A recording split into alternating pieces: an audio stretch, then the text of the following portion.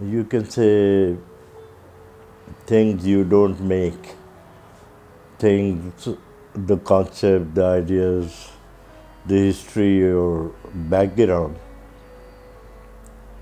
I think I was hardly 10 or 11-year-old when I saw Nayasa going for a watercolor painting, which is very famous now. The Taj Mahal, surrounded by the most of the archaeological monuments, historical buildings, the entire heritage of India in one frame, in one expression. And what a delicate watercolor it was. So it was happening right in front of me at the age of 11 or 12. So I was inspired by that process, and I think I had a good freehand drawing since that age. So without being into any confusion, I kept going subconsciously into that direction of creative process of life. Luckily, I joined NCA, and there too, I was in the moment I joined NCA, I joined Nayasa simultaneously. His office was known as H. Khan Associates at the main market, Gulberg. I used to go there for the part-time in the evening hours, 2 hours, 3 hours or 4 hours exercise. Another friend of us, friend of Nayasa, Rafay Ramani office, was there also in the main market, Gulberg. And I used to spend some time there. I used to spend some time with Khaja Zairuddin, the leading figure in the history of Pakistani system of architects. So for me, there was no interruption or distractions. I went through my process to join Nayasa after my graduation from NCA. Luckily, I did the thesis on the walled city of Lahore. The walled city of Lahore was talk of the town, talk of the world, talk of the most of the archaeologists and architects, but nobody was willing to look at that nature of detail to understand the symptoms, the problems, the indicators concerned with the walled city. But that scale was so unique for a thesis project. So I actually learned a lot by reading different available architecture literature at that time. For example, like acoustics. And this acoustics was one of the organization based in Greece by Doxiadis, that he was the master planner of more than 50 capital cities of the world. He had the resources to employ the masters in various fields. So I used to read acoustics a lot too, for the context to understand the nature of the walled city. Ultimately, the idea was clear. The walled city has its own unique indigenous place. So you cannot apply any kind of a formula, a solution or a formula theme to the walled city of Lahore. We decided in our thesis, the ultimate attitude was, the direction was, that the character of the walled city should not be touched, should not be altered or changed. The idea was to preserve the entire walled city in context of the living pattern of the people of the walled city. So on and on, like I kept going to Nayyar Saab's office, I kept practicing, and then I was not, concerned to think about what I am gonna do or where and how. His office, his organization, and his nature as an artist.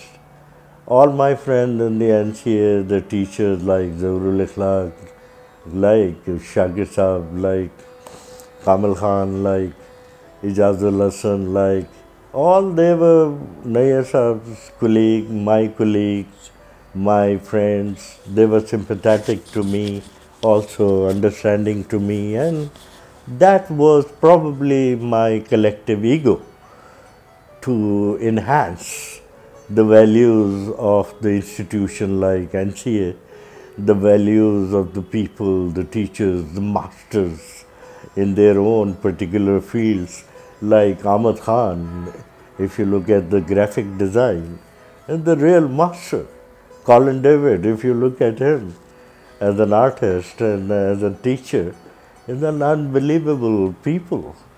So I was lucky enough to be surrounded by the Fine Arts Department, Punjab University, the Fine Arts, Textile, Architecture, Visual Arts, Graphic Arts, Sculpturing at the NCA. And Nayyar Saab is the master of his. I feel him like a big tree under shadow of whom hundreds and hundreds of craftsmen and artists and architects have enhanced their vision, enhanced their experience and the courage. So at the same time, he had the Narang Art Gallery simultaneously going on for the last more than 40 years. So I have this companionship of this institution of Nayyar Ali Dada and Associates for more than 40 years by now. So you can imagine the blessing of the environment, the blessing of working in these conditions, working with such kind of a person, working with his companions, working with his friends. And most of his clients were like, once he said, if you give me the client like Shakir Ali, then you see the design, which is very true. Like, the good result is dependent on the nature of the clientage and the nature of the people you work with. So but for me, the luck was that I thoroughly worked for Nayyar Saab. And his ideas of concept of getting work done, or concepts or ideas or thinking, is like where I have to kind of communicate to the minimum possible level. There was something inbuilt in my mind, in my psyche, that I could feel what he is going for, the kind of a direction.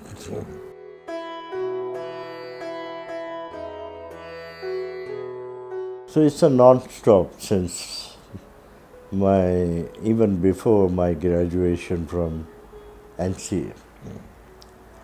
So I was never distracted. I was never confused. I was never into any other.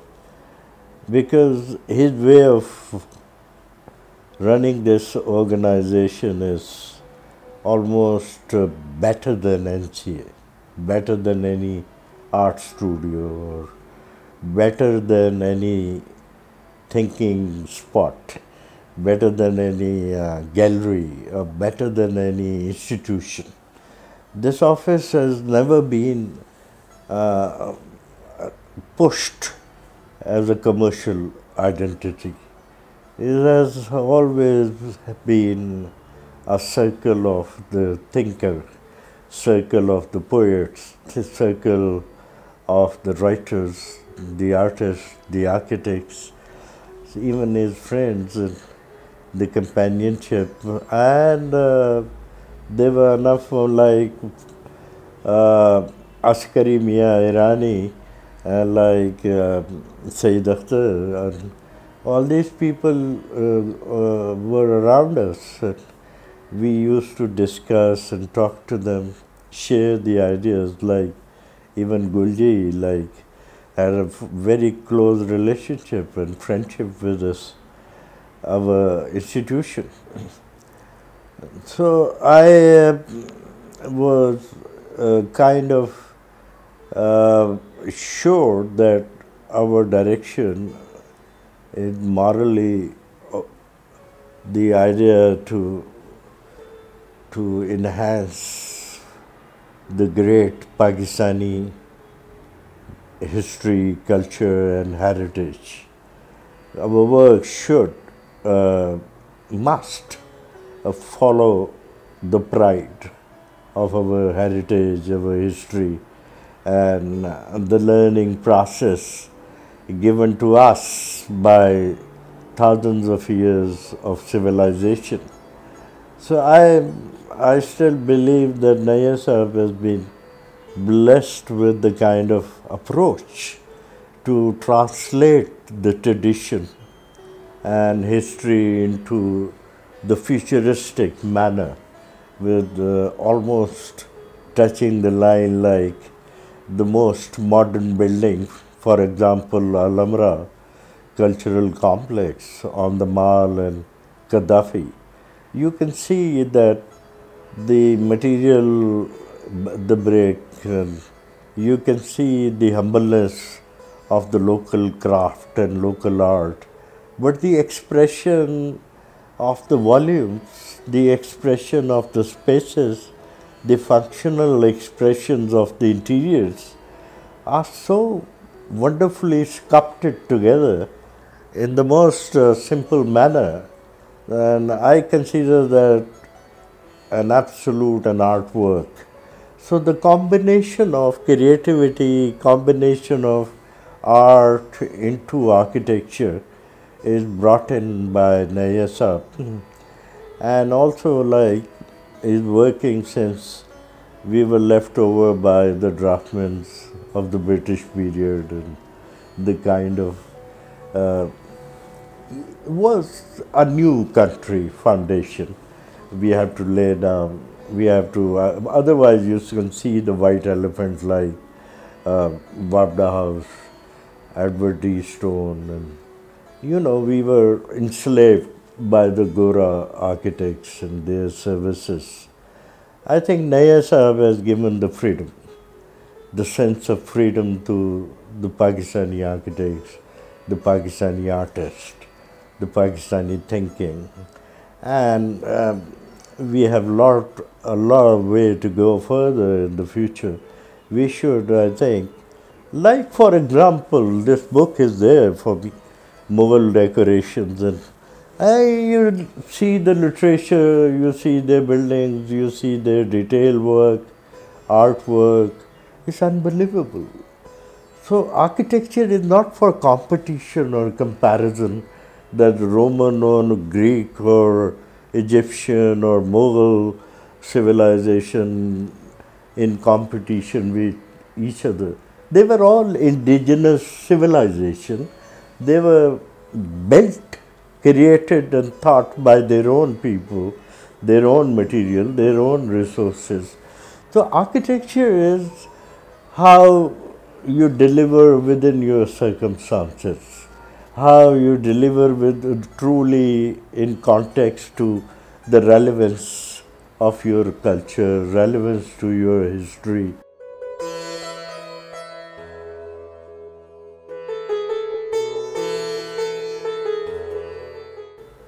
I wish our people, our architects and artists, you cannot think of any formula requirement for creative process. But there are always the feelings involved. There are always the emotions involved. There is always any creative process has to have some kind of a direction, some kind of an objective, some kind of a purpose. The purpose for me is like a prayer to improve this country, the people of this country, their environment, their taste, the inner, outer, the psyche of their life. So this has been the effort behind any and every design, that whoever is in contact as a user, or whoever appreciates, whoever comes in contact with your product, with your design, with your concept, should benefit from your process, your struggle. It should benefit from our thinking. And that is to, first of all, it is to be relaxed and being joyous with your country. Feel free. So I am not in favor of any kind of, like complexes about Pakistan. I think this is number one civilization on earth. It is the oldest civilization on earth, like Indus Valley, like you go further beyond that limits. So there is the cities like Lahore, Multan, the cities like Hyderabad, the cities like, you go anywhere around Punjab, after every, like Sahiwal, like 50 kilometer, 100 kilometer, it is the memory of the history. It is the heritage calling you for sharing the experiences of the various cultures and various civilizations. We have the combination of all religions. We have a combination of most of the, even you see Alexander the Great was around 2.5 or 3,000 years ago. So this is the wonderful culture, the wonderful history, wonderful people, wonderful process to think and grow up with it. So I feel that we don't lack any substance to learn. The God has blessed this country with all knowledge, all experience, all materials. Science, technology, okay, you go for the relevance, you can share the, like computer, like digital processes, like space technology, all is being shared now globally. Like it takes 20 years, 30 years, 40 years to adapt to the various dimensions of technology and science.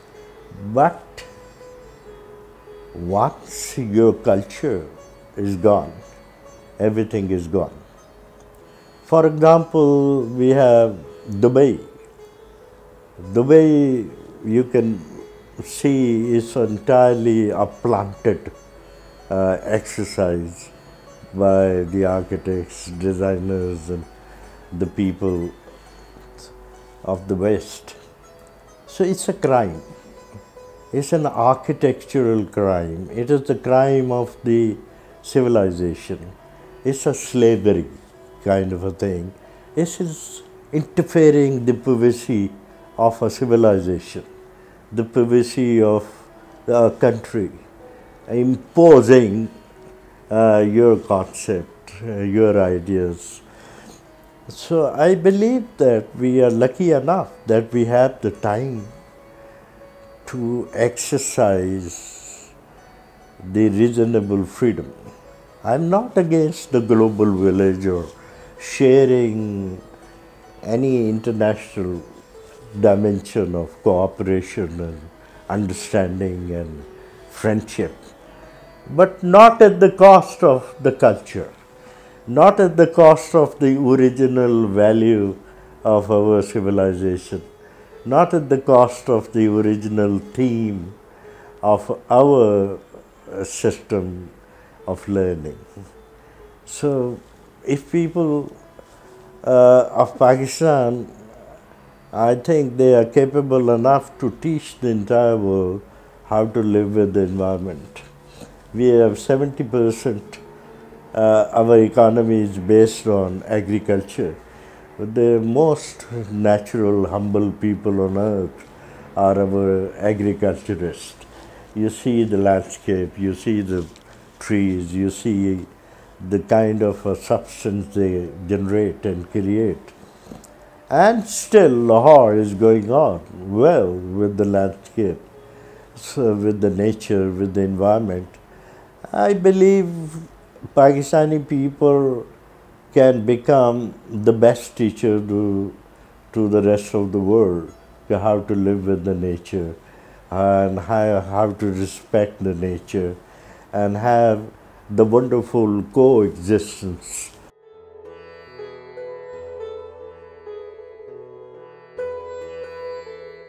So NADA Dada Associates over there, we try to deliver the maximum awareness. The choice is with the client. But our effort, our dealing is focused on our values, which is positive or whatever is relevant and logical system. We try to convince most of the clients, okay, if you go for this kind of character and the value system, so that's more logical, more relevant. So we have total understanding with our clients. They're not bad, they're not good, they're not very good. You know, you don't find like, nobody has asked me to design the house like I've designed my house. Because